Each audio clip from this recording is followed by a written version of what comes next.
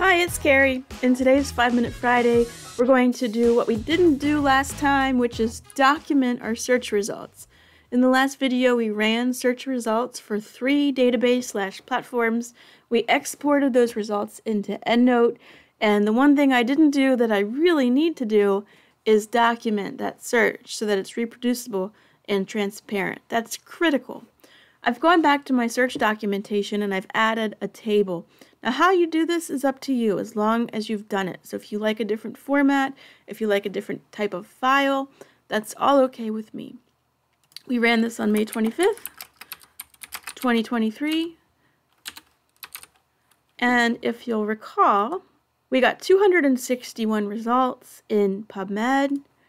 We got 450 results in Embase. We got 444 results in Scopus. Now, we did not apply filters in any way. Nothing for language, nothing for date, nothing for species, nothing for publication type. And that is exactly the way I like it. I really prefer not to do those kinds of filters in systematic review work. It introduces bias, it's not reliable, so we don't do that usually. Maybe for a very special exception, it's possible. And what we need to do now is capture those numbers in our document. Let's go back to the document.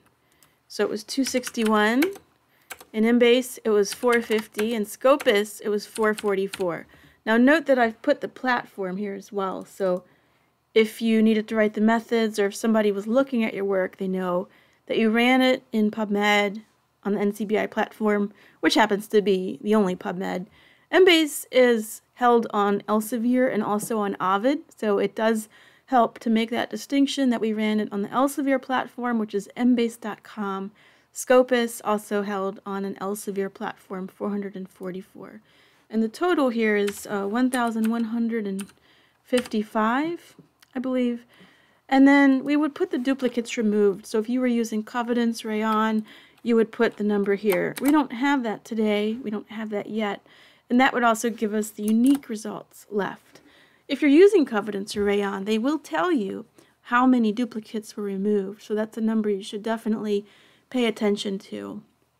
And then because I end up working with so many different teams in so many different disciplines, what I always do now is put my name on it, my affiliation, and also probably my email, just so that people can find me if they need to long after the search has been done.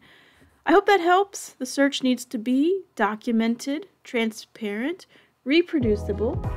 If you're doing a literature review or a systematic review or a review of any type, good luck, thanks for watching, and I'll see you next Friday.